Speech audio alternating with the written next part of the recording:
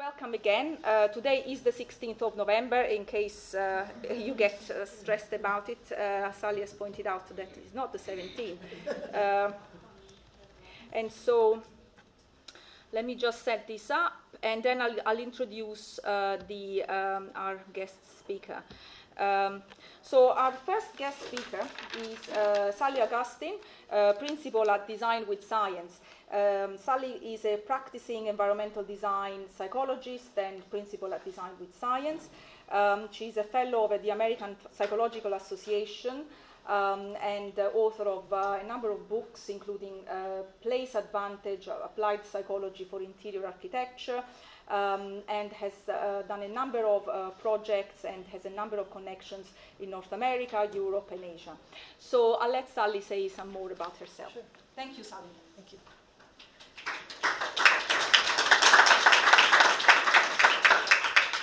Well, I think I'll lead off by introducing myself. I'm an applied environmental psychologist, and that means I think about things like how the colors on the walls, the ceiling height, the textures under people's feet, etc., all that physical stuff, how that influences how people think and behave. I work with people around the world, make recommendations to individuals who are, or groups that are designing places or objects or services. Our plan for the day is I'm going to talk about well-being and wellness, review some related research with you relatively quickly. Then I'm going to present a little model that integrates the material that I will have discussed with you. And then we'll talk a little bit about how these sorts of pieces of research get used, actually in the real world.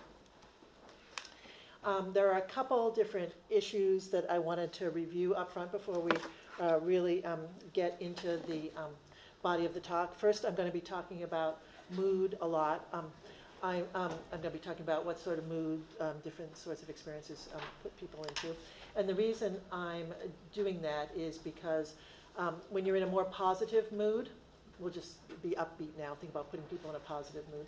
Well, when people are in a positive mood, they're better at problem solving, they think more creatively, they get along better with others, and if they're raised in the West, their immune systems function more effectively. That's why mood will be coming up over and over again. Another important related concept is well-being. Well-being and wellness are very closely related, and it's important to keep in mind that although we'd like to think that all these factors can always be rigorously measured objectively, both well-being and wellness do have a subjective component.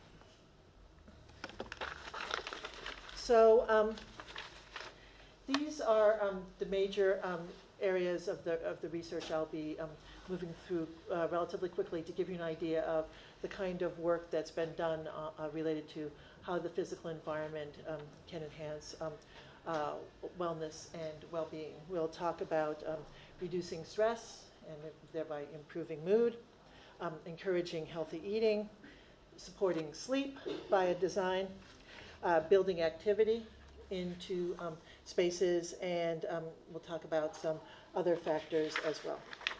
And so first, we'll talk about reducing stress and improving mood through design. And remember, a moment ago, I talked to you about why I think mood is so important. So I want to make the point right off the bat that one of the most effective ways that designers can diffuse stress among people that will be using a space is to give people in that space a reasonable amount of control over their physical experiences there, that get stress levels down. And we care about stress because when people are stressed, their mental and physical health is degraded. So if you give people a reasonable level of control, let them modify 2, 3, 4 things in their world, their stress levels are reduced. So that's the single best thing you can do to keep stress down in an environment. And related to that is creating an environment that communicates to the people who are working there or who are using it that they are valued by their organization. This nonverbal communication is key, and when people are reading messages in the spaces around them that are inconsistent with how they want to be viewed, etc., stresses them all out. Like, you think you're doing a good job, your organization values you, then they put your workspace down in the basement, like near the HVAC system, like that kind of disconnect really stresses people out. So you have to avoid that kind of thing. Now, I want to talk briefly about some of the research that's been done about related to sensory experiences and how they can be used to cut stress levels. So, we've all heard something about natural light and how natural light can boost our mood. And it's really interesting when you get into the research and you find out why this happens.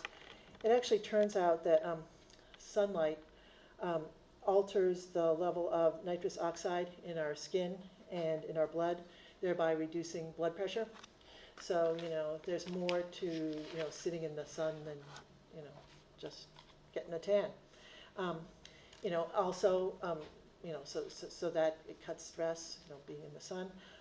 Also, being in daylight helps us keep our circadian rhythms in sync with the world around us, and doing so, is also very important for our stress levels. Researchers have found that having our circadian rhythms synced with our location puts us in a better mood and enhances our cognitive performance.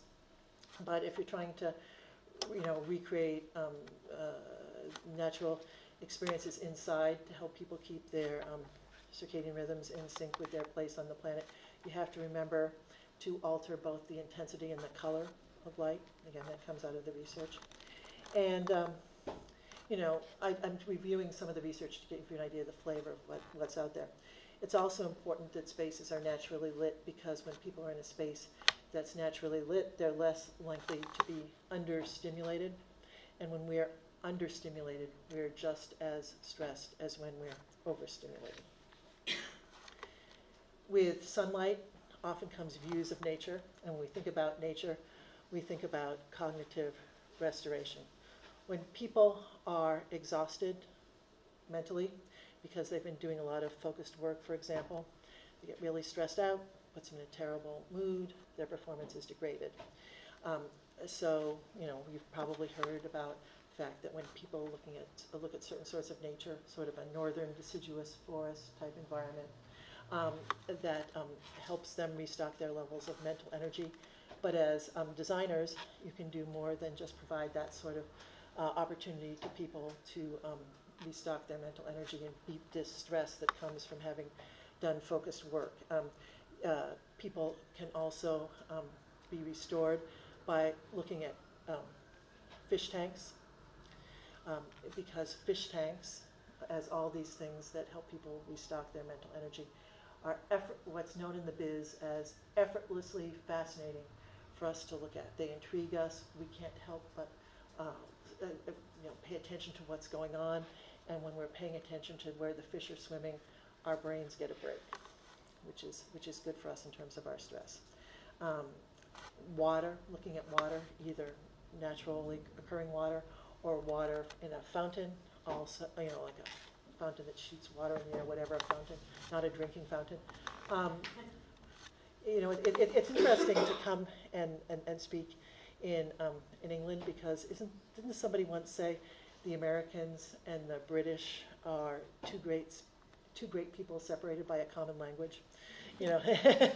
Every so often I realize I'm using a word that probably has a very different meaning here than what I intend. But anyway, so looking at naturally occurring water or some sort of man-made water feature is restorative.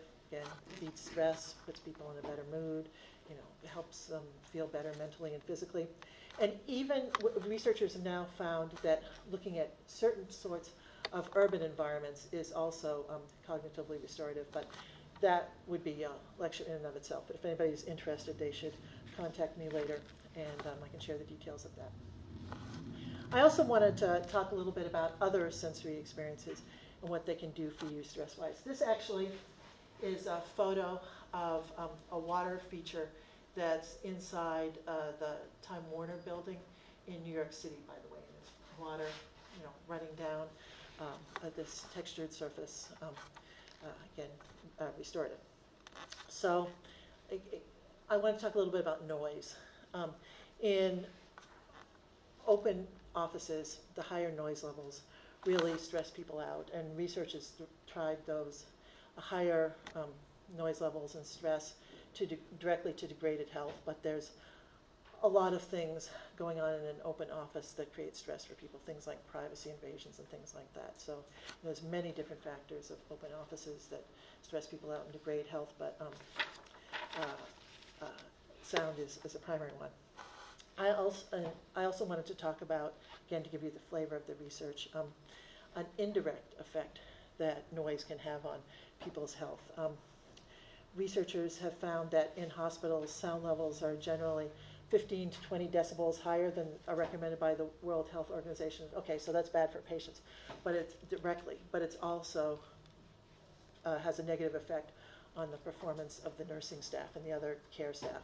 So, the sound directly impacts the patients, and again, indirectly it affects them through degraded performance of the nursing staff. But, there are always fixes, and I've been talking about sound that's stressful, but there are sounds that are really great stress busters, if you will. And one of those sounds is nature sounds, sounds of water, birds, again, that northern deciduous forest, those sorts of sounds, wind moving gently through trees, not, hurricane force winds.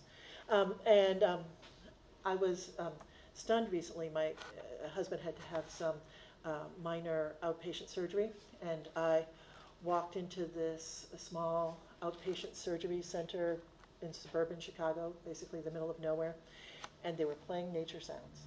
So it's out there.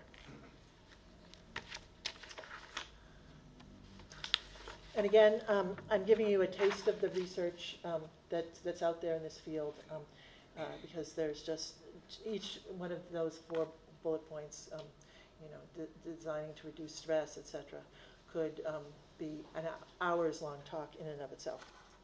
So now we're going to talk about, give you a flavor for some of the research that relates to encouraging healthy eating. There's been studies done that, you might be able to just, off the top of your head, anticipate the results. For example, when people can see where food has been prepared when they're eating, or they see food that's been prepared that hasn't been served yet, they eat more. Okay, that's not very surprising. It's getting to be more and more relevant in our world as more restaurants, for example, are being built where people can see the cooking going on. So that openness would encourage people to eat more. And something that underlies my comments throughout this section on healthy eating is it's almost always bad to be eating more. More calories. So that doesn't surprise you. I'm sure that people can see the food and when it's been prepared, they eat more. Probably also doesn't surprise you that researchers have shown that the distance between free coffee and things like that and snacks influences whether people eat the snacks. This was a big deal in the States. There was research done at Google's New York City office that showed, snacks closer to the coffee machine, people eat more or whatever. Again, that's sort of common sense. But then we move beyond the common sense. It turns out people are more vulnerable to eating unhealthy food when they're in a cluttered or disorganized environment. So think about the design repercussions of that. Lots of workplaces are cluttered and disorganized, to say the least. People's homes are, etc. So, this is all an argument for, cabinets with solid doors that people can't see through, and it will help with people's diets. There's some research that's really curious, people tend to eat less food when it's served to them on a larger table. Very intriguing. It seems like the larger table sort of distorts our perception of the amount of food we're being served, and we tend to eat more. We eat less food when we eat less unhealthy food when we can see ourselves in a mirror. turns out when we can see, and it's not for the reason you might think, although generally we behave better when we can see ourselves in a mirror because we start thinking about like our role in society or whatever. When we can see ourselves, we sort of move outside ourselves a little bit. Turns out when you can see yourself in a mirror, you perceive that unhealthy food just doesn't taste as good compared to when you can't see yourself. Art influences how much people eat. When people see figures that are very thin and elongated, like Giacometti sculptures, they tend to eat less. Light influences how much you eat in interesting ways. As it turns out, when we're eating in dimly lit restaurants, we eat more slowly and ultimately eat less. But if we're in a more brightly lit space, we're more apt to order healthy food. So the effect of light is really intriguing. And then just because I'm sure a lot of you are on airplanes all the time, an interesting bit of research that came out of Cornell. As it turns out, the sound levels in airplanes are really loud, and about 85 decibels on average. And when you're in space that is that loud, sweet food doesn't taste as sweet to you, but food that's umami, that sort of savory taste, that tastes much better to you. So there's a whole lot of really interesting things happening here. And I'll just spend a minute going through some of the other research. When people eat lunch at their desk, they tend to choose less healthy options than when they eat in a lunchroom type place. And also, when we see people snacking, it's very hard for us to resist snacking ourselves. So think about the implications of these things for workplace design if you want to make that common area visible to all. But if all can see a few people snacking, that's bad from a health perspective. And then, as it turns out, it won't surprise you to learn that when people are in a restaurant eating in a booth, they tend to make less healthy selections. But it probably wouldn't be obvious to you up front that when people are seated at one of those high tables, the higher tables, they eat more healthy foods such as salads and fish than if they're at a regular high table. And just one final point about eating. As it turns out, at buffets, people eat less when they see all the food offerings at the beginning of their time at the buffet, and then when they have an obstructed view of the buffet later. So the whole idea is you should put the plates in a buffet in a location where people have to walk by all the food to get the plates, and then create some sort of screen like a plants or something between the buffet and where people will actually sit. So,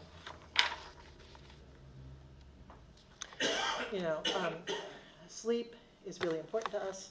I'm sure this isn't news to you. When we don't sleep well, all sorts of terrible things start to happen to us physically and mentally. When we don't sleep as much as we should, we weigh more, we're more depressed, all sorts of cognitive bad things start to happen to us, and we literally become physically ill. And we actually sleep best in places that are very dark, like blackout curtain dark. In the United States now, there's this whole movement about streetlights and how they need to be regulated. And even the American Medical Association has weighed in and is making public pronouncements about, streetlight intensity and things like that. All that those streetlights do contribute to our health, through how they affect our ability to sleep. And then there's been workplace-specific research done that relates to sleep.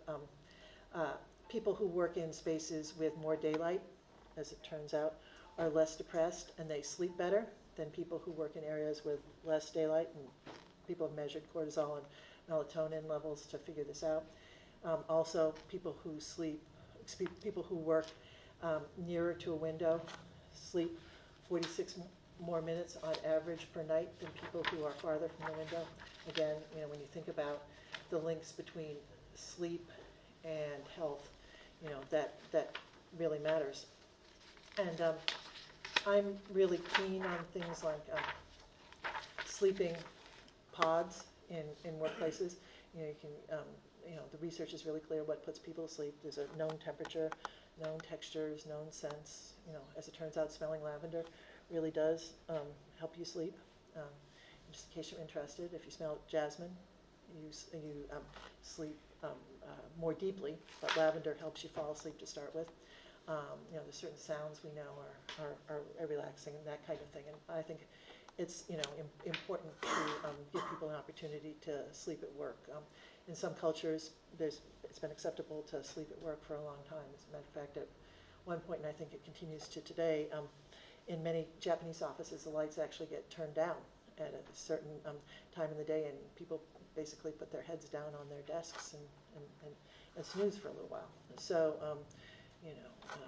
providing darkness for people to sleep at home and napping pods at work can make people feel healthier. And there's all sorts of research that relates to sleeping. There's even people who have researched the ideal design of a bedroom, like where beds should be in relation to doors and windows and all that kind of thing. So there's a lot of material that can be applied. Now, I wanted to talk briefly about building in activity. Obviously there are lots of benefits to creating workspaces where people are more active, in terms of like waistlines and things like that. But there's more to it than that. And we can encourage people to be more active through design. I guess it's like 5-6 years ago now, there was study after study about how to design stairwells. So people were more interested in using the stairwells.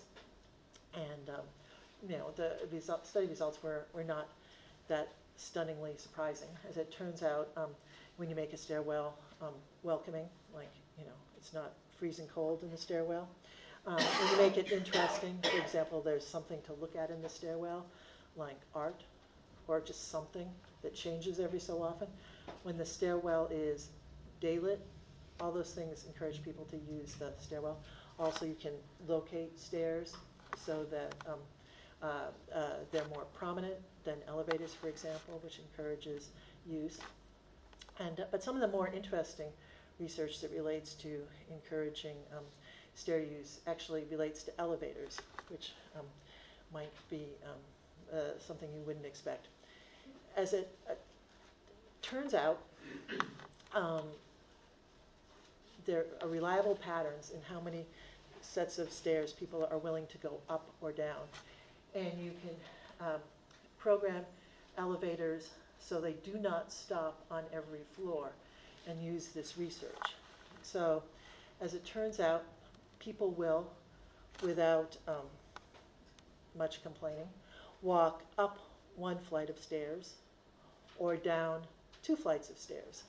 So the implications of this are you could have an elevator stop on 1 floor, skip the next 2 floors, and stop on the floor after that. So that encourages people to use the stairs, be healthier, and saves you energy all at the same time. Other topics that have been researched a lot are things like walkability, like creating neighborhoods where people want to walk. And there's some of that research that you can use inside buildings. For example, we'd like to follow a path that curves a little ahead of us. We're suckers for a curving path. We'll follow it. As long as we're in a pleasant place when we start out, we will keep going. So you can encourage people to walk and exercise a little by having what's technically known in the biz as deflected vistas.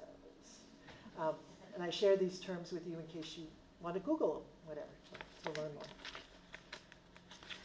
And you can also build what's known as functional inconveniences into a space to encourage people to walk, like create a long path to the lunchroom or whatever. But I want to make the point that for whatever reason, there will often be people who just can't walk further, or etc., or or climb the stairs. So you always have to be remembering them and making sure that they can gracefully get from one place to another, even though you've built in these inconveniences. By graceful, I mean without embarrassment. For example, I have asthma, so it's hard for me to climb stairs. So, no matter what the skip pattern is, I'll probably want to take the elevator. So, if taking the elevator requires me to tunnel to the back of some building, that's a real negative, because I can't do anything about the asthma. Or think about somebody who has a broken leg. Say you've created a really long path to a lunchroom. It's nice if there's a back way that they can readily access to get to that to get to that lunchroom as well, because all of us have challenges from time to time at least. I can't give a talk about wellness and activity without talking a little bit about all the research that's been done recently about things like sit-stand desks, treadmill desks, that kind of thing. As it turns out, the research most consistently shows that there's value in changing your posture, going from sitting to standing, standing to sitting, whatever, just change.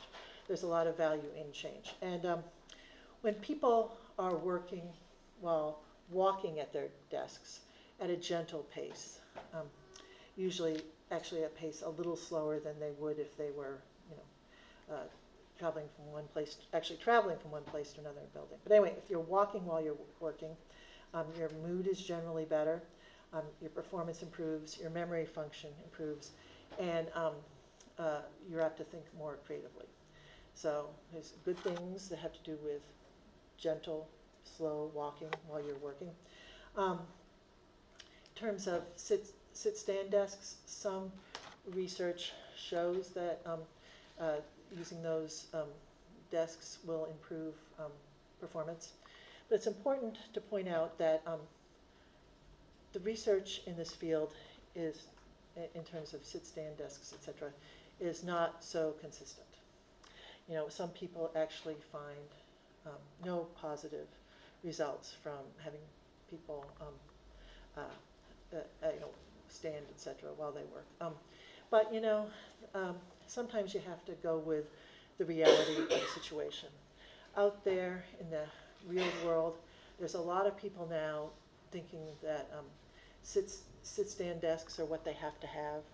There's discussions about things like, if your employer cares about you, to get you a sit-stand desk.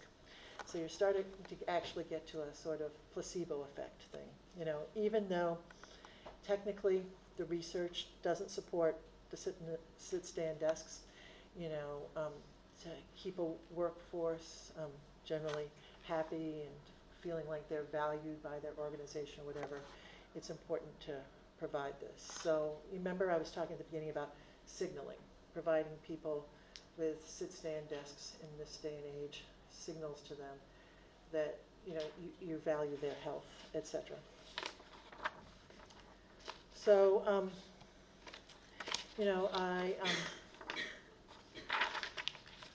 also wanted to talk just about a few other ways that you can, as a designer, increase people's well-being. Again, to give you an idea about the research that's out there, increase their well-being and their wellness.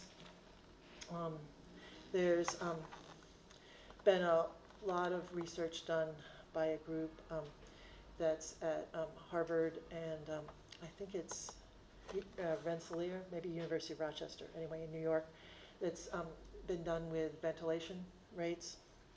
And I see a lot of heads nodding, so I'll just really quickly go through this. As it turns out, when you enhance ventilation, basically the goal being to get carbon dioxide out of an environment,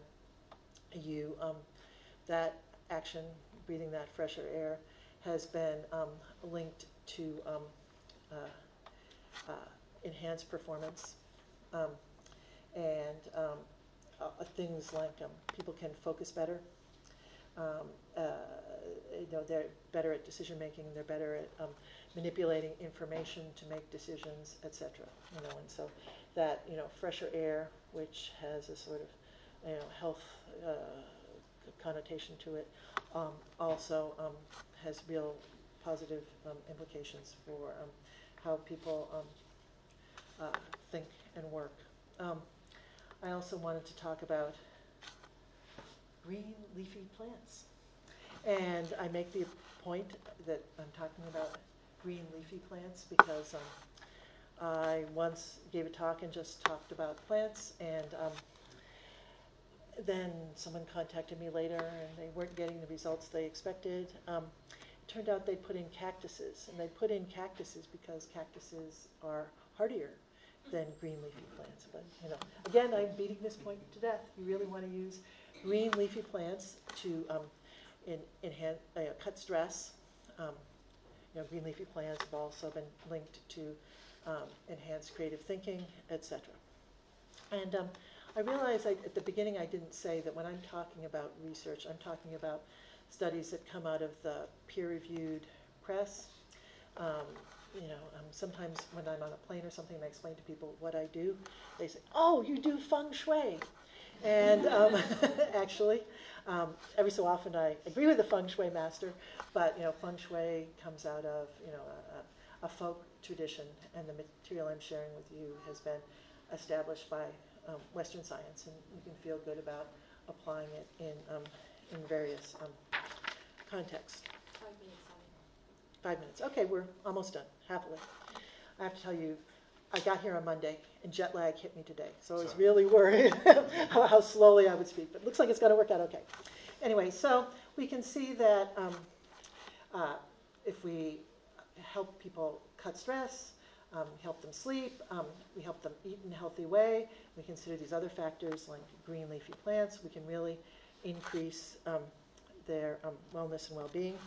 If you think about how to order all the different things I've told you, you generally find that places that optimize people's cognitive, physical, and emotional well-being have what I call the 5 C's. They communicate. Remember, I was talking about nonverbal communication, sending positive messages to people. That's something that a place that enhances wellness and well-being does. It also supports, in terms of communication, it also supports people speaking with each other, interacting with each other. We get, one of the worst punishments you can give a person is to make them be alone. It's actually viewed as cruel and unusual punishment now in a lot of the United States for solitary confinement. So, we didn't talk about socializing, but that's an important part of creating a place for wellness. A place where people are well, will be comfortable, will give them things like control. We talked about that, cognitive restoration, cut stress levels. It also continues over time. We like a space that evolves slowly, not one that changes really quickly. That's jarring to us, so it's gradual evolution increases our well-being. And again, we didn't have a chance to talk about all the points that support these in the time available. Challenge, a good place helps people grow and develop as ways that they think are meaningful. And by coordinate, I mean it helps them do whatever they plan to do in a space. And if we're thinking about all these different aspects of physical, mental, and social well-being, as it turns out, the ones that actually get research and all that gets applied most is really that things that relate to physical well-being, like ergonomics and glare, because those factors are easier to measure. And when we're thinking generally about increasing people's wellness and well-being, that's really a topic that people are most concerned about in terms of employees that are difficult to replace for one reason or another, at least in my experience. People who seem easily replaceable to the organization. They can work how they can work, But people who are like a high-powered engineer at Google, whatever, Google pays attention to their wellness and well-being. And then one of the things I think we'll be talking about a little bit or more thoroughly in the debate period is standards like well or fit well and how they align with the research in my world. And well and fit well generally pull from the same pool of research that's published out there, which is not, by the way, the entire collection of research in my world, but Well and Fitwell tend to pull from the same research, so they tend to be pretty consistent with each other, et cetera. They just sort of have a different approach to their basic operation, different pricing models and things like that. But it is also true that I find in general that these systems don't replace a human being who's familiar with the different research, because there's a lot to integrate, et cetera, in terms of creating an effective space. So I was going to conclude by saying that design that recognizes our humanness in all of the positive and negative ways, that we are human, and all the different emotional, cognitive, and physical implications of how our minds work and bodies work. Well, that kind of design makes it more likely that we'll be happy, healthy, wealthy, well, at least emotionally wealthy, and wise. And when you design, you have to remember that we're physical, social, and cultural creatures, and design that keeps us genuinely and comprehensively fit recognizes and reflects all those different layers of our lives. So where I am, I'm happy to answer questions now, or if you'd like to send me a question via email, happy to answer any questions you might send via email. And now I'm not sure what you want to do next.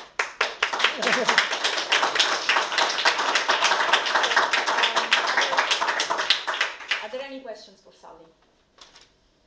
Don't be shy. Maybe I went so slowly I wasn't actually speaking. When you have those like out-of-body experiences?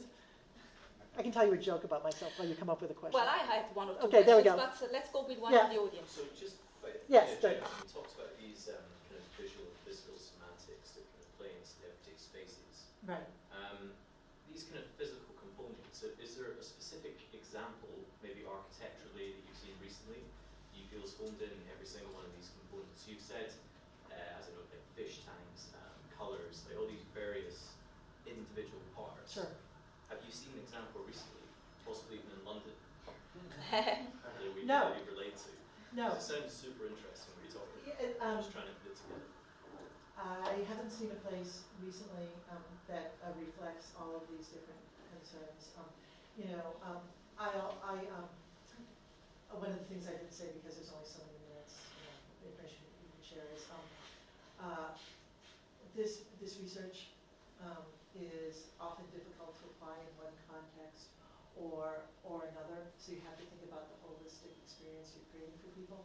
For example, fish tanks are very relaxing to look at, but in healthcare environments, you almost never get an opportunity in a fish tank, because the people in the hospital who are concerned about germs and all, and who have a lot of say over how the hospitals are designed, are terrified of fish tanks. All that bubbling water, who knows what's in that water, and moving through the air. So you have to think about being practical, and in the context. And this is why I like to illustrate papers whenever I can with like drawings as opposed to photographs, because it's very difficult, even if you're pouring through all of the iStock photos, whatever, to find one where everything has been done just right. But I can tell you about some spaces that I find really effective. There's a Calatrava museum in Milwaukee. It's an art museum, and the goal is to put people into a really reflective state as they enter the museum. This space has a curved ceiling, which would be very relaxing to people. We have a very positive response to curves. We find them nurturing. No environment is ever entirely curved or entirely straight, but this curved ceiling starts to put people in the right mood. Also, the colors in the space are very relaxing blue, because they're actually reflected off the water in Lake Michigan, which is just outside this building. And you often see the same sort of ripples of light in the ceiling and walls that you do in the lake. And that's significant to me, because those sorts of patterns of movement are fractals of a certain sort that people find very relaxing. So this like lobby in this museum has people with just the right sort of contemplative state. So I didn't catch the name. Yeah, I don't know the actual technical name of this museum, but it's in Milwaukee, Wisconsin. Okay. There is only one art museum, and it is that art museum. So it's the Milwaukee Museum of Art or something like that. Yes.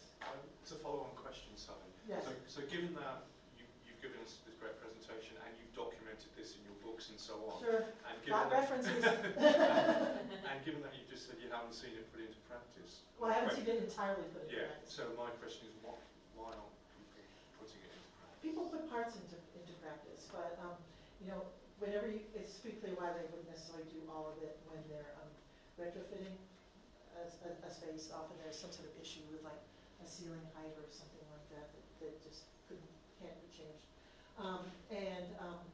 With new structures, often I see things that are pretty close, but it's like there's often a lot of politics when a building is built, and so I spent a lot of time working on a building where the architect actually, they talked to the architect a lot, they plan on doing all sorts of great things, and then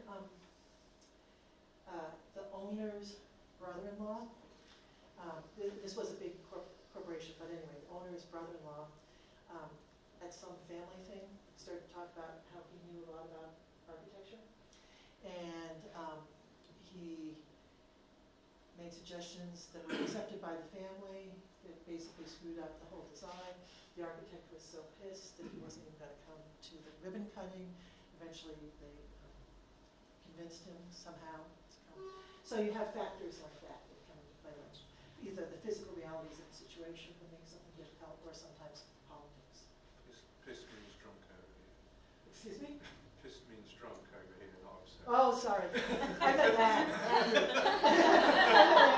See, you're very good. Yeah, I actually even knew that. That was real cool. Yes. Is there any research around cultural or country variation in some of these Yeah. principles? Nigel organizes an event every year called Workplace Trends, and what was it, 3 weeks ago? 4 weeks ago? I forget. Something like 3 weeks ago. I spoke on that topic for an hour, basically. There's a lot of research that relates to how the place where you lived until you were the age of 2 continues to affect your expectations about spaces, your experiences in spaces throughout your entire life. And I can just give you an example. Hofstede, you guys may be familiar with Hofstede, Hofstede. He's Dutch. He's come up with a great system for organizing national cultures, factors related to national cultures. One of the factors he talks about is whether a culture is more individualistic or collectivist. So let's just talk about, since we don't have to explain that in time's running out, we'll just talk about that factor. When people are lived until the age of 2 in a more individualistic culture, they expect more privacy, and so that would have workplace implications. They're not very good at sharing, and spaces, resources, etc. And they're also what we would call in the United States fiddlers. They change things. They change things because they just feel psychologically compelled to do so. Oh, can I move this screen? Shh, shh, shh. And if you don't give them opportunities to modify where they are, well, they're going to try anyway. So we have an expression in the United States, something we call, when people destroy a space like that, we call it uglying it up, like making it ugly.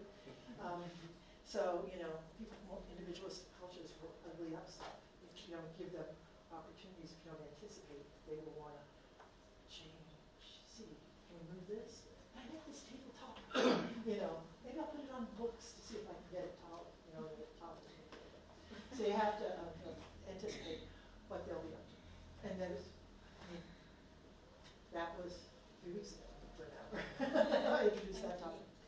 Okay, thank you very much, Sally. Thank So, we're going to take a picture now. maybe take a seat Sure. there for now, because we now have our panel, some of whom has sent some slides. So what we might do first is that each members of the panel will maybe come up and do their 4 to 5 minutes pitch, even though some of the slides are very long, but we were told that they will be within minutes. And then the panel members will sit at the front, and then you can fire questions at them. Not literally. Okay, who would like to come first? Ed, would you like to come first? Is yours the black one? Black bag. That's Nigel. Okay, Nigel first then. Sorry. Is there a clicker? There is a clicker. Let me introduce you, please, Nigel. So, Director of Workplace Unlimited, and also Honorary Senior Lecturer at UCL, and in fact you're teaching a module Wellbeing in Buildings for our MSc. Nigel is a workplace strategist, change manager, environmental psychologist, researcher, international speaker, and published author, with 11 years research and 19 years consulting experience. And I'll leave it there. Nigel. Thanks, Michelle. So, Michelle set some very big questions at the start, which hopefully you've forgotten. Really tough ones to answer. And I'm actually, at the end of it, quite a simple guy. And I think something I like doing is taking lots of information and boiling it down into simple models that I can contain in my tiny brain and then disseminate out to other people. So I was thinking about this whole question of wellness, health, well-being, performance. I was thinking, how can I boil this down into something that I can comprehend more easily? And I came back to Maslow's hierarchy of needs, and my students who are in the audience, you will recognise this because we talked about it already. But for those who don't, this Maslow's hierarchy of needs dates back to the 1940s. And what Maslow said is, in order for us to reach our maximum performance, we have to meet these various criteria, and they're in order. So first of all, we have to satisfy our basic physiological needs, such as comfort, health and sleep. And then he goes on about its safety, belonging. And it's only when we start to do things like where we're catered for in terms of our esteem and our sense of self-actualization that we can perform to our maximum. So I like this model, which to be honest has never been proven by any experiment. But it's a lovely model and it works for me today. But what Kate Lister did, and I'll put a reference there, is she said, oh, when you look at this in terms of the whole health, well-being, wellness, well-being debate, actually, a lot of this stuff down here is to do with wellness and health. And as you go up through Maslow's hierarchy, it tends to become to do more with well-being. So again, Sally's touched on some of these things today about the social belonging, about again, being rewarded and so on. So I like that model because it allows me to start putting these bigger questions into a framework. And I'm just going to touch on some of the models, because one of my beefs at the moment is that I do believe that quite often, as designers and architects in the industry, we focus on some of the glory stuff, some of the nice-to-haves, and we forget about the basics. And this is a quote from Louis Menendez some time ago, but he found in his study of over 200,000 respondents, that only about half of them thought their workplace supported their productivity at work, which I think is pretty poor and damning for our industry. And when I recut some of his data, if you look at, in terms of, on average, what people were satisfied with and what they considered important, things that they considered most important but were the causes of dissatisfaction were actually some of Maslow's basic hygiene factors, such as air quality, noise, temperature.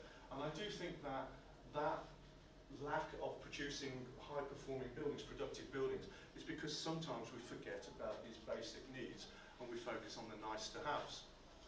So another example, another piece of research and stuff I'm really interested in at the moment, is this whole thing about how different personality types require different environments. And again, if you haven't read it, Susan Cain's book, The Power of Introverts, was a great book, where her main issue was the fact that in America in particular, a lot of organisations now want extroverts or extrovert ideals. They're not even real extroverts, but they pretend to be extroverts. So they tend to be outspoken and use lots of gesticulation and so on. And employers want these people. And she said what this is leading to is creating these environments that are designed for these extrovert ideals. So stimulating, buzzy, noisy, colourful environments. And basically, we know that in terms of extremes of the scale, but roughly half of us are introverts, half of us are extroverts. So she's saying we're forgetting about 50% of our population.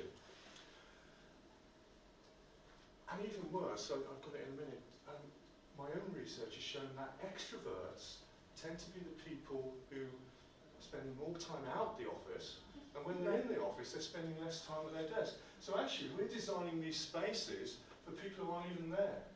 So utterly ridiculous. Right, so as a psychologist, back to some basic psychology. How the introversion-extroversion thing works is with arousal theory. So look it up if you don't know it. But basically, we perform at our maximum, at our optimum level of arousal. Our arousal is like our base level of metabolism and emotional excitement and so on.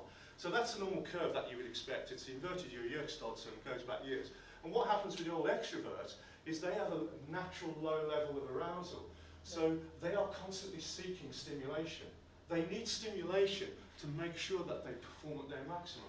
Whereas the introvert, it's different. They already have a high level of arousal. So they need to be in calming environments. They need they want a little bit more calm and a bit more quiet in order for them to seek maximum arousal. And what happens is in a colourful, stimulating environment, basically the introvert is overwhelmed, they get stressed out, and their performance drops off. In a calming, quiet, subdued environment, the extrovert might find that they're feeling a little bit drowsy and fatigued, and they're not interested, and they nod off. So it's really difficult to design environments which cater for both these types of people, these groups of people, unless you offer true choice, which Sally touched on. And so experts spend less time in the office. And then the other final thing I wanted to touch on in terms of theory is evolutionary psychology. And again, my students, you will recognise this slide. But we know as humans, our physiology has evolved over millennia to allow us to survive on the African savannah and work on the African savannah. And what the evolutionary psychologists say is the same has happened with the brain. The brain has developed over millennia to help us to survive on the African savannah. But actually, we were then pushed into modern offices about 100 or so years ago, and the brain hasn't caught up. So our innate preferences are for a much more natural environment, but we've basically been putting people in boxes in unnatural environments. And this can cause problems. So when we think about the office, we need to cater for some of these innate preferences, some of these natural preferences. And that's things about, so think about daylight. Are we providing maximum daylight, enough daylight for people? It's important for them to tell passing of time and so on. Are we providing views out and vistas? Harks back to when we were on the plains and we were hunting. We needed to see out and we didn't like people behind us. Temperature and air movement, Sally's touched on it already. We actually like fluctuations. We like slight variations. We don't just like single temperatures, and we don't like massive temperature and air movement fluctuations.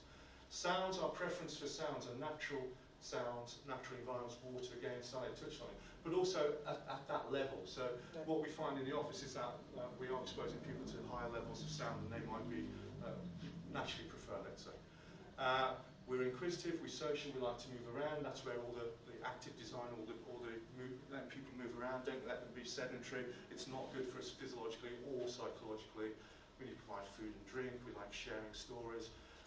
But also, as well as being social animals, we also need time to contemplate, we need solace, we need time out, so we need to provide that as well. And again, Sally touched on the whole issue around biophilia, which is basically its affinity to nature and providing green and pleasant pastures, but bringing nature into the workplace, which enhances, and there's lots of studies which show that can enhance our performance as well. So to wrap up, I've basically quickly rushed through some of these ideas around Maslow's hierarchy of needs. That's what we saw earlier. And what I think, I was trying to think of, so how do we design the best workplace? And I think there is a kind of hierarchy. And so I've used Maslow, but I've kind of superimposed some design features. So I think, yeah, down at the bottom, it is all about providing good sanitation, good toilets. Neil Usher talks about the elemental workplace. Toilets are really important for us. And also toilets, how your toilet is representative of the rest of your building. It's a litmus test. Provide the right nutrition, we've touched on that as well, and obviously shelter. And then we've got to have the kit, we've got to have the equipment and the facilities to be able to perform our job. We also need safety and security. We need safe environments, health and safety comes with that. We need secure environments. We need to know that we can work long hours if we need to. We can work and be safe. And And then I think further up the hierarchy comes this whole issue of comfort, and I've included biophilia there. We've got to provide comfortable environments to allow people to move up and perform to their maximum. And then again, Sally talked about we are social animals. We like to collaborate. We like to communicate. We need social environments. We need to support that in the workplace. But I would like to add to that we also need to allow for people to have quiet and privacy and so on. And ultimately, as you can see, it comes down to choice. I think the only way we can do this, the only way we can satisfy the needs of people in the workplace is to provide true choice of where they can work, when they can work, and how they can work.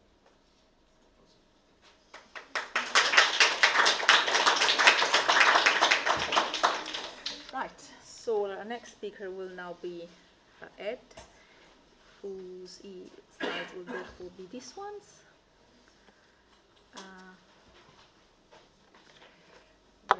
Let me give you this, Ed, and let me find you on this bio. Sorry about this. Right, so Ed Garrod is principal at Elementa Consulting, joined Elementa Consulting, leading deep green engineering practice as head of sustainability in 2014. He's a well-known advocate of health and well-being in buildings in the UK, speaking at industry and academic conferences and providing pro bono training to over 1,000 built environment professionals. Over to you. Yes. Yes, my reading is quite boring. Apologies for that.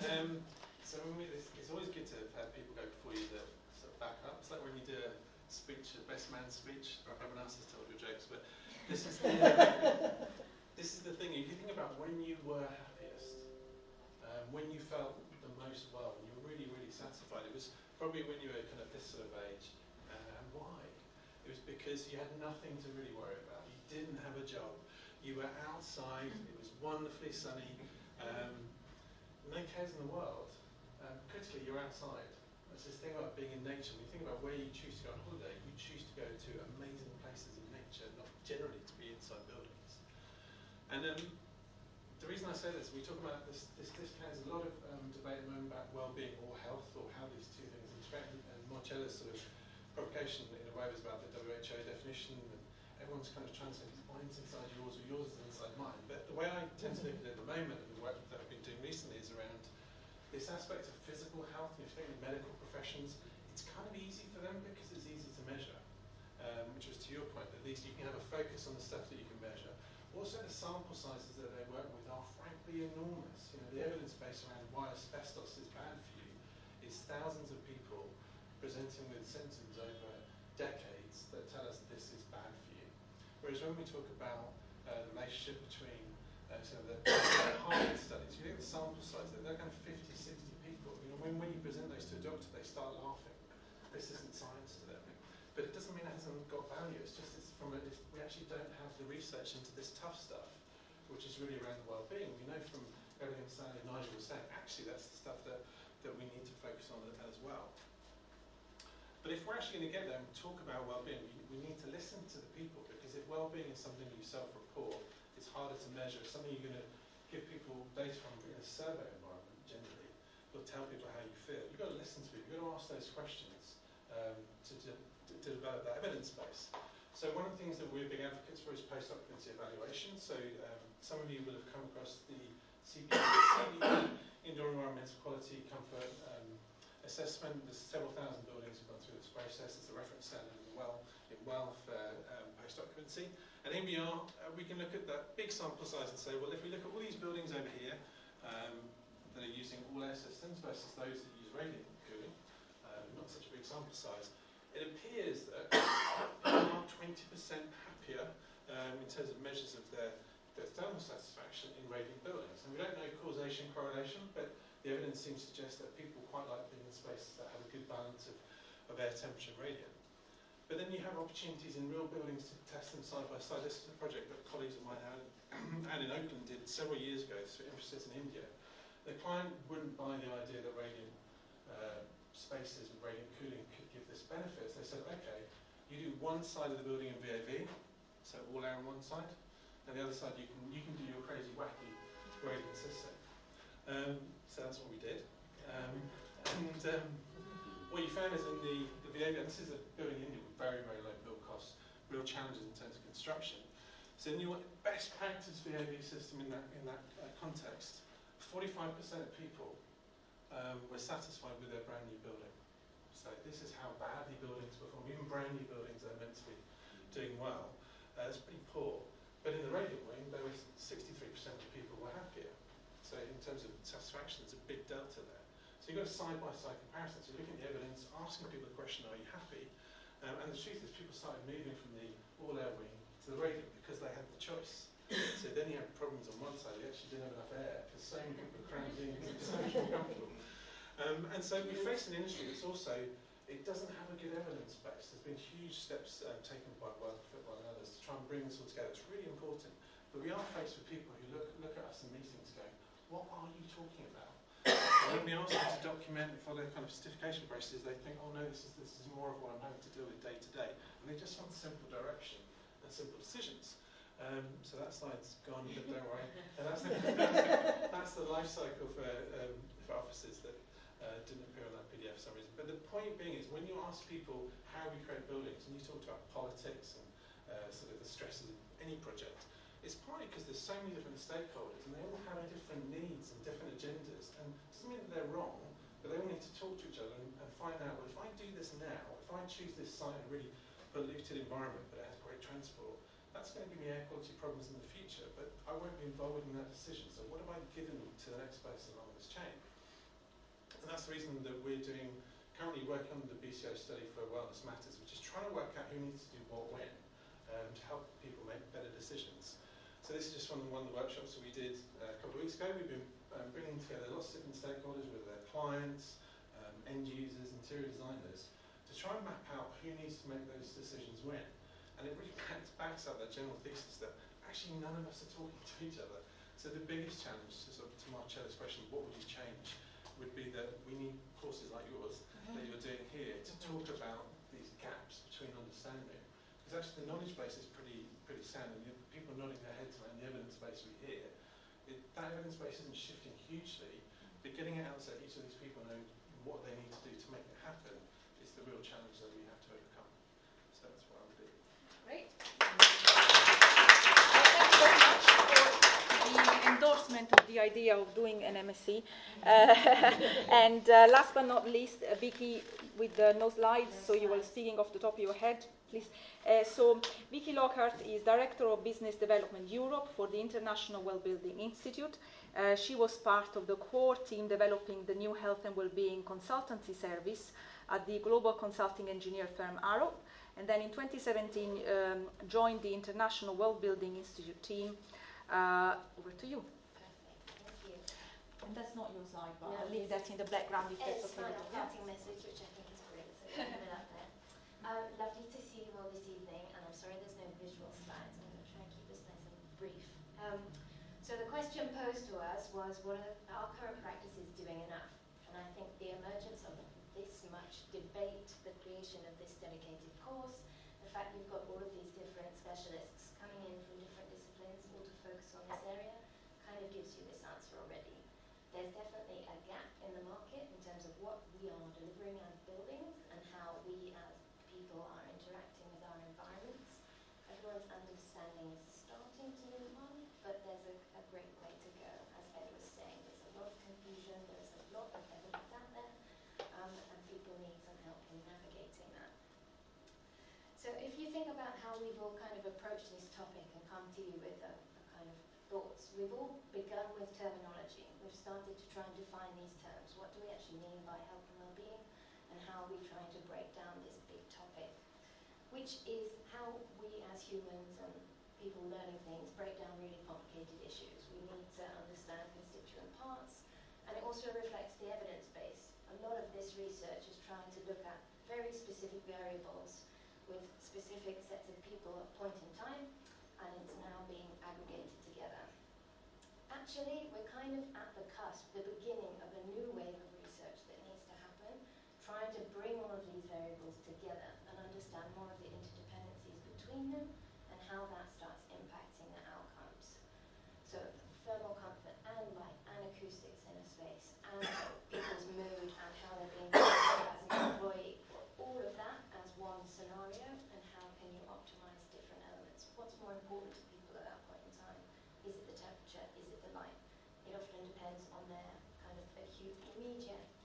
experience. If you put someone in a terrible acoustic environment, acoustics will be their number one concern.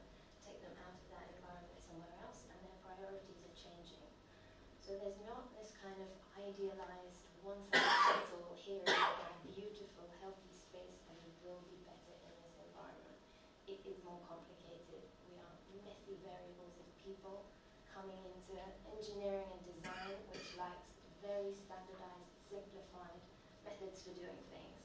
We want our calculation code and our simulation protocol so that we get the right answer out, we deliver it, our job is done, and we go home at the end of the day thinking, yes, that's fantastic. Life is a bit more complicated than that. So the general kind of remit of IWBI, why we were brought into existence and why we've put forward the well-building standard as a tool to try and help industry, is to try and help people navigate this world. Give some kind of common framework for people to be debating. Make sure it's holistic. We're thinking really broadly around building design elements like the air, like the light, like the comfort conditions, and also more of the lifestyles and habits that it's fostering. So more of what Sally and Nigel have been touching on, the kind of psychological impacts of the design. How's it impacting dietary habits? How's it impacting how people are moving, how they're sleeping when they're outside of that space? All those different parameters. Why is this important? There's lots of examples where we've made decisions about different parameters with a kind of blinkered subset one. So energy policy is a really good example. We think about environmental sustainability, carbon, energy crisis. We had a big policy push to get commercial fleets over to diesel engines, because diesel engines are fantastic when it comes to efficiency. You can go further with less fuel in your engine. Brilliant idea, except now we've got the legacy of the air quality crisis that is left in lots of urban centres worldwide. So this was an energy and kind of climate change driven policy that forgot to consider the unintended consequences on human health. We need to think of these two in tandem. Super, super important. Lots of this has been very human-centric, which obviously I think is great and we all think is really, really important, but this is actually a broader story of planetary health. We need to always make sure we're thinking about the bigger ecosystems, the bigger biological networks that support us as individuals and life in perpetuity.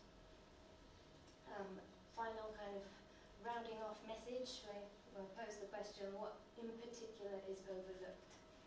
Why does it matter?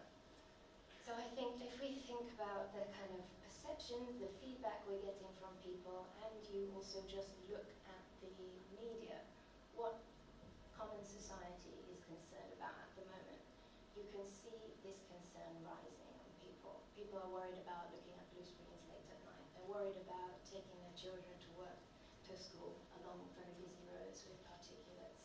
They have a lot of concerns about the role the environment is playing on them and want to understand how to make better decisions. Our challenge as the industry is trying to de-jargonize and make that information really accessible to people. This is not about terrifying, that you're being poisoned in your buildings, you've got terrible toxic chemicals in the water that you're going to die from, and all this kind of alarmist reaction. It's about very proactive steps. This is within your control. Your health is kind of your responsibility and something you can take ownership of. And we can help as the industry in ensuring that you are not being put in threatening positions that might damage or jeopardize that moving forward. We're never going to get there. There's never going to be this panacea. This is no longer a concern. We've kind of done our job. We can go home. But we can definitely set that as a target and move in the right direction. And as we go through, lots of people here in this room, beginning of their careers, you might be working on this for 50 years from this point on. You're going to have new challenges flying in from other angles that need balancing out as well. But it's great to see you at the cusp of trying to bring these two worlds together. I started with architecture. We had no training about health impacts, human biology. We had a bit of environmental psychology, but my school was pretty progressive for putting that on the curriculum. So it's really variable and it's very exciting. To Ed's point, kudos to UCL and Marcella for bringing this to industry, because it's definitely needed. Great, thank you very much. Now, would like to take a seat, please, at the center here, and then we'll take questions In the meantime, I'll put the question that was posed to the panel, if I can put this up in the back.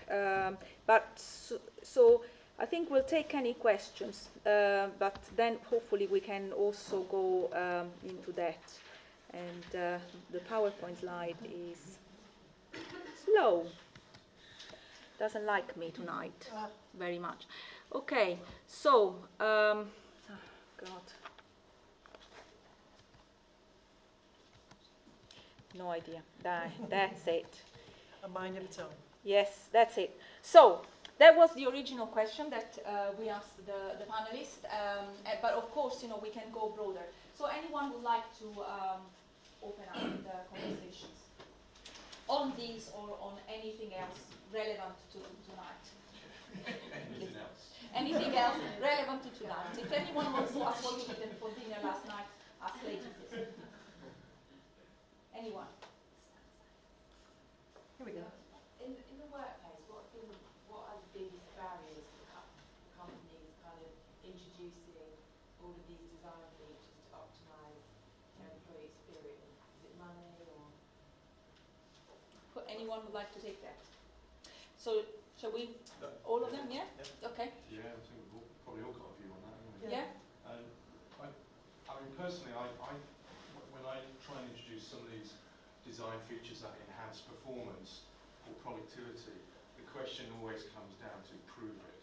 And despite all of the evidence that's out there and that Sally's shown and so on, for some reason there just seems a reluctance to accept some of that data. And I see a financial manager, director, or maybe a developer who's interested in return on investment.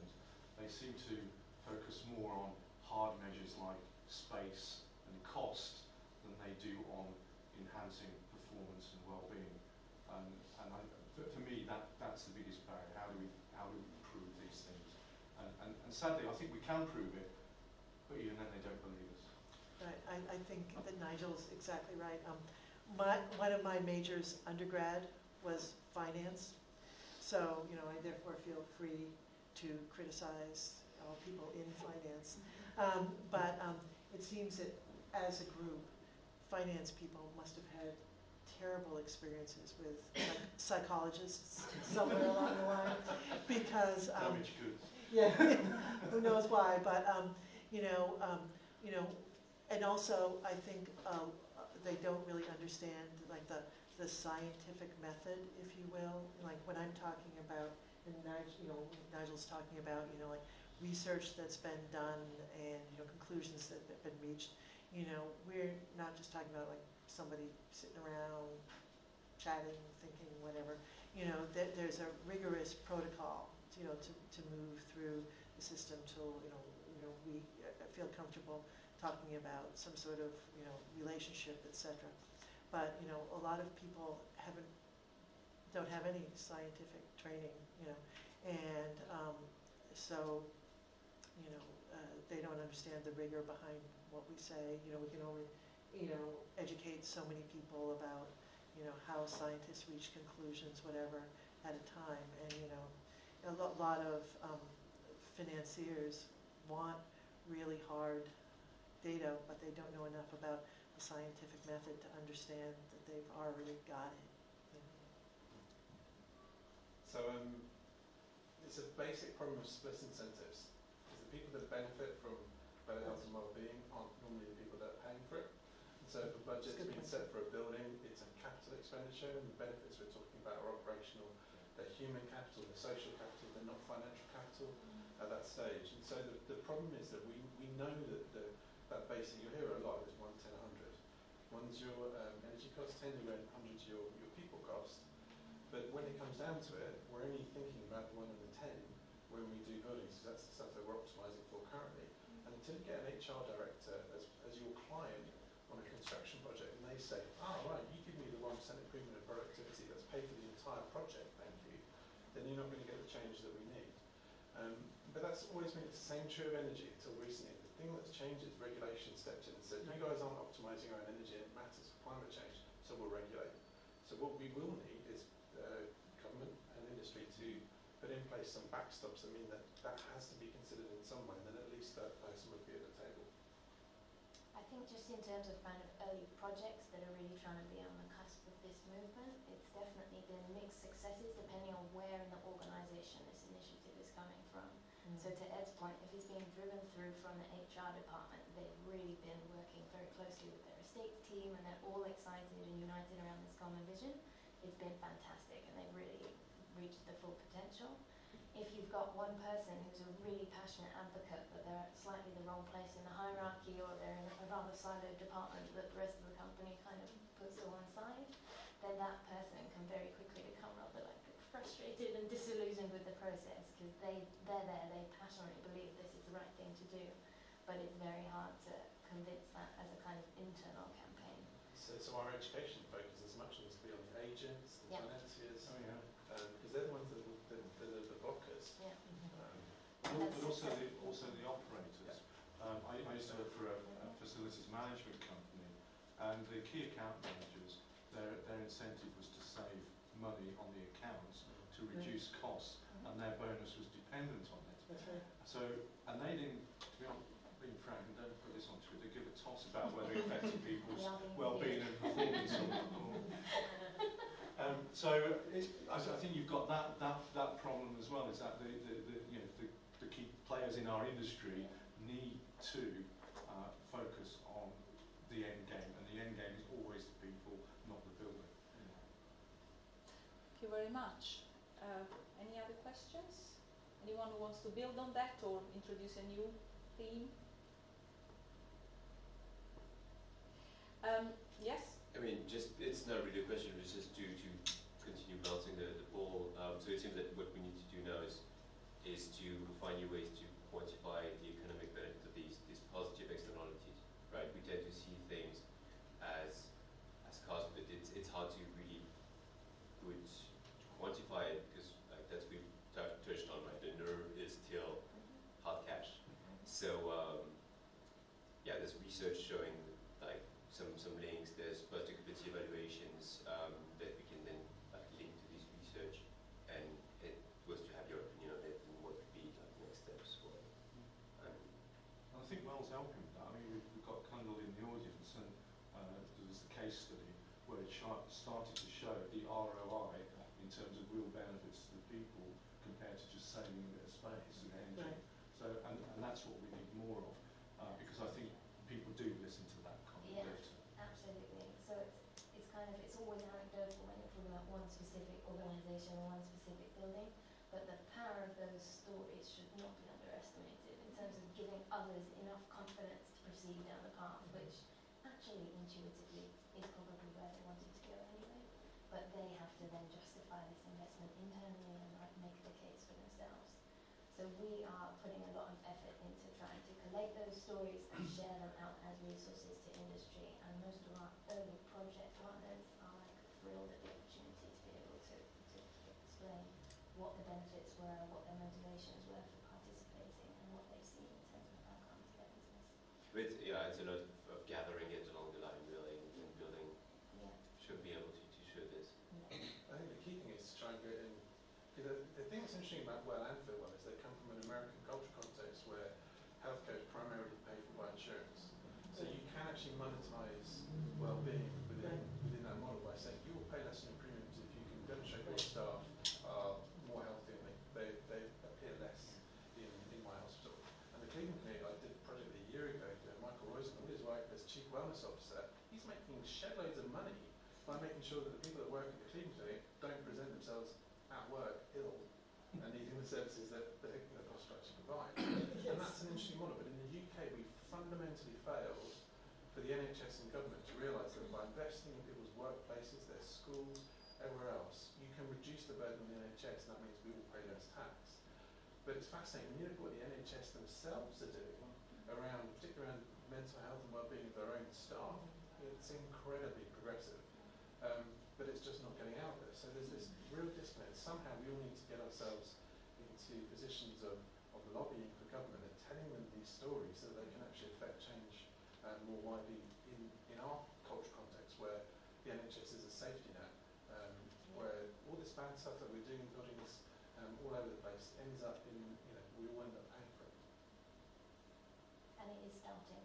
NHS England and the Healthy New Towns programme, this was their big initiative to engage with the built environment and try and think how can we influence towns and master plans and homes and communities around health and build that case for different healthcare models and how we move forward. So it's an exciting time. But it is possible to do this. Going back to what my undergraduate majors were, I was not only a finance major, but I was one class short of being an accounting major.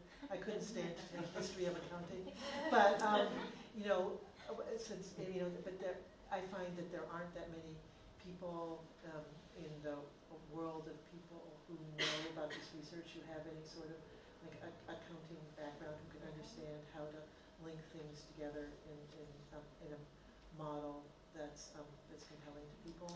But the research does exist, and people are tying it together in effective ways in terms of convincing people that it's possible. Is it also to do with the risk of no return on investment and the length of time? Because again, in the real estate and nuts and bolts, you see immediate return on investment. Right. That's what a developer wants. Whereas the stuff we're talking about, it could be 3, 4, 5 years before you see real benefit. Right, but in the models, you can think about that by calculating like a net present value, it is possible. It's just a challenge because of people's general areas of expertise and background and things like that.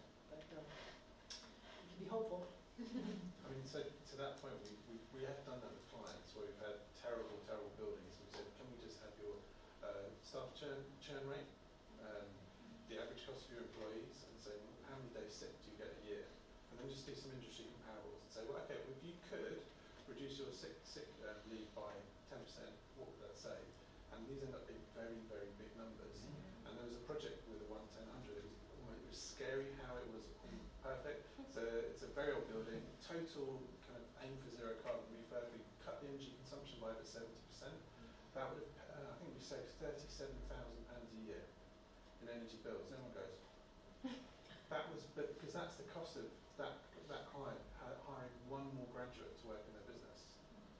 But if we put in, at the same time, the benefit was to put the right daylight in, the right comfort systems.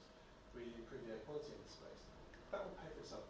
We looked at it. The range was between £2.5 and £4 million a year, with an enormous error margin. We said we might be totally wrong. Maybe it's only £500,000. Only £500,000, or it could be as much as 8. It's somewhere in that range, very big range. But when you show that to the CFO saying, yeah, we do this. Well, it's this conversation. Why don't we just get on with it?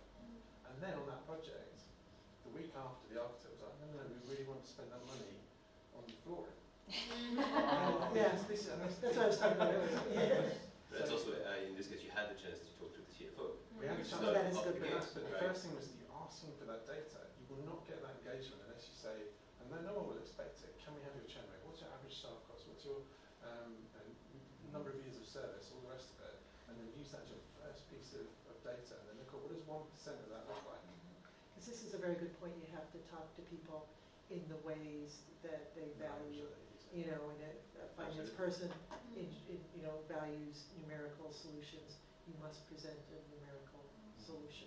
You have to think about your audience. I think the other thing I've seen happen recently, I think because we're so desperate to show that there is benefit, I've seen some of the case studies where they've done something like a cognitive performance task and they've said, oh, and we found a 20% increase, and that is equivalent to us saving £20 million a year. And it's like, no, please don't do that. Because no one believes that. People are not sometimes we stupid. shoot ourselves in the foot. Yeah, people are not stupid.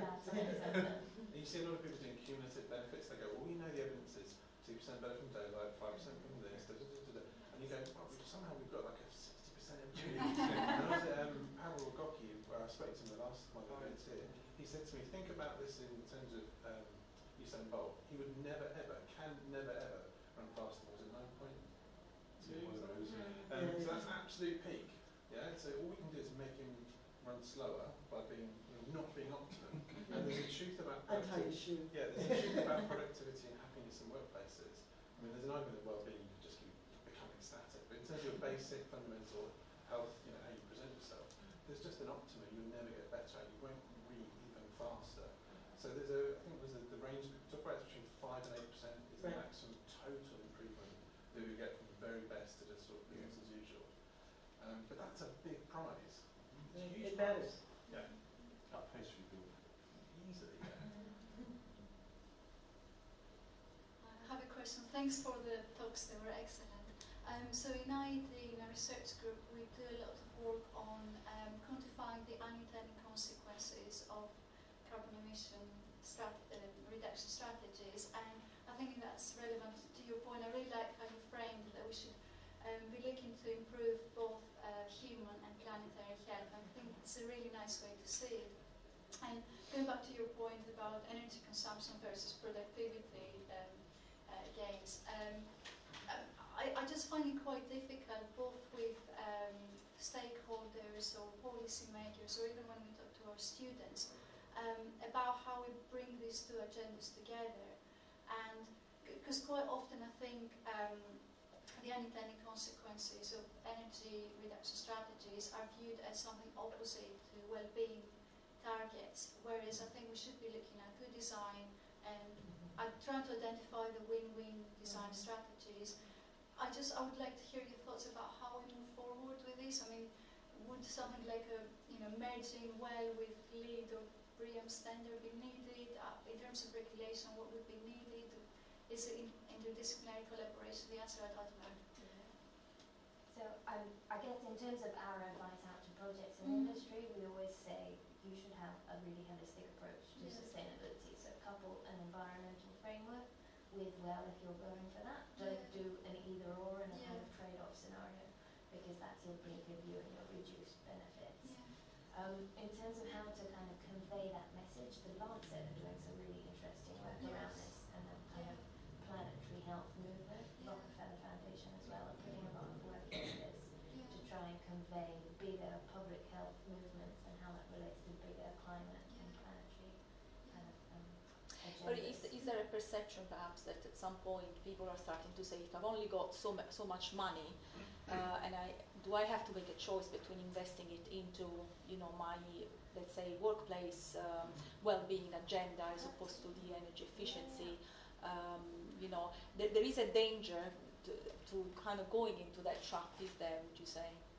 I mean, we are always going to be working in a resource-constrained world. There is no such thing as the bottomless pit of money and resources for a problem to be optimized. So I think it's nice when you bring all the topics on the table early on, because you can find those solutions that meet both intentions, which are lower cost or which are zero cost or which are just actually a decision at the end of the day which is completely neutral. Or it may throw up that there are scenarios where there is a trade-off. So ventilation rates and energy consumption is a really classic one.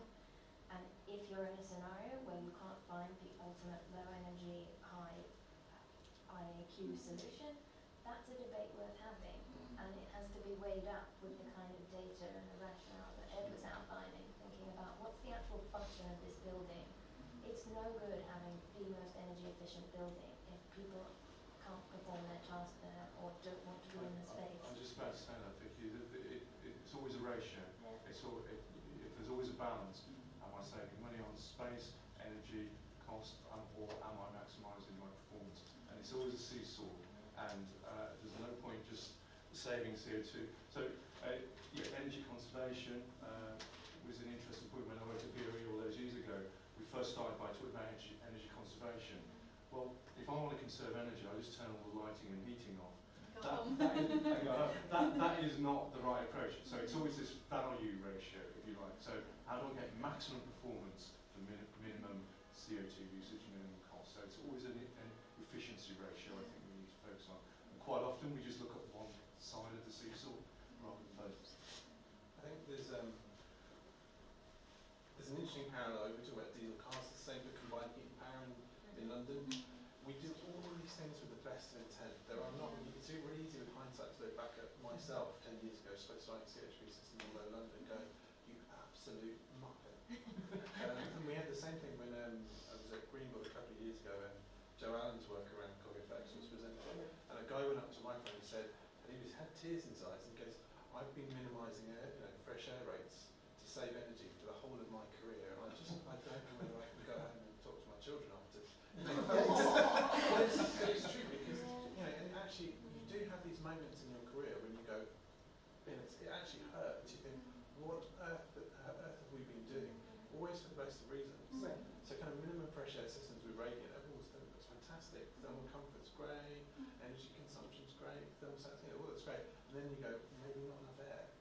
And you have this tension, we'll go back and forth.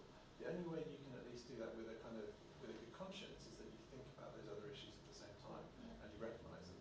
So the big kind of the crazy like living building challenge, set yourself the target of zero carbon, zero water, and you won't get to them on most projects. But at least if you have them in your kind of dialogue at the beginning, and you can say, actually, for this project, for whatever reason, water is really, really important, and it might have primacy over well-being because we've met at a level that we're comfortable with. But it will be different for every project.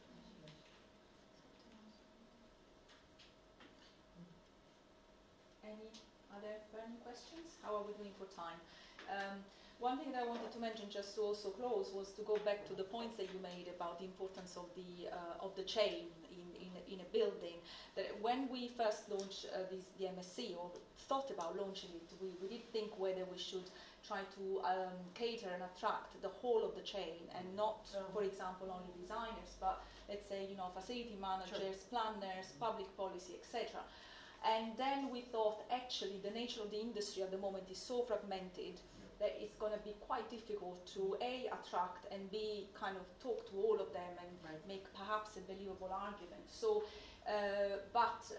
this might be one of the end goals, that eventually we develop something that does cater for all of us. The point is, you know, what is the thing that makes them all then interested, because, as you say, they've all got different. Now, if the policy was extremely strong and the regulation, and everyone has to sing to the same hymn sheet, maybe, you know, suddenly everyone wants to do it. But hopefully that won't be the case, because we'll never get there otherwise. So, any thoughts on the stakeholders' alignment in any way, other than, you know, we talked about the financial incentives and we talked about regulations. So I mean, with the workshops we're doing for the BCO at the moment, we ask people what matters to them. So we do that kind of hierarchy thing of saying which of these, you know, matter, which things you think really matter. What's fascinating is they all assume that the base wellness stuff, the health, safety, experience, that's done by code. And then you go, well, no, it's not going to that building over there where you can't open window here. But they think that actually it's really interesting is around the human experience. But what's fascinating was when people are asked them, think about one issue in detail, but pick up something like cleaning, and you'll get like a property developer, an FM manager, an architect, and interior designer. And they're like, oh, this is easy, why are we bothering doing this? And they talk to each other and they go, oh crap, my decision as developer, couldn't get a cleaning room, which meant that you can then keep that toilet clean, that meant these people are getting sick. We hadn't thought of it that way. So what I would suggest is that as much as it would have been great to invite the whole industry to be part of your course, it's more interesting for me what this cohort go into those sectors. They don't need to all go into design. I mean, I trained as an architect and I do engineering. You'll all end up in different places. So hopefully one of you will become an agent, one of you will become a developer, one of you will, because those one of you will become the Prime Minister and change the regulation. There we go. So I think you will end up, the nice thing about architecture, because it's so fragmented, is that you will scatter and it's kind of viral in a good way. Yeah, thank you. Any other thoughts on that before we close? No, yeah, it's having integrated multidisciplinary teams. So don't just think of it as a piece of front-end strategy or design.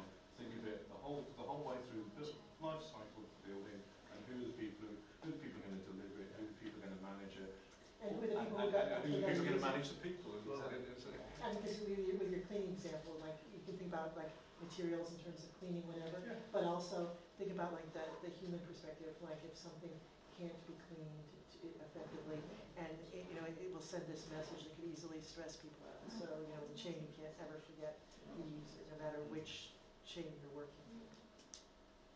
Great. Thank you very much. I'd like to thank you.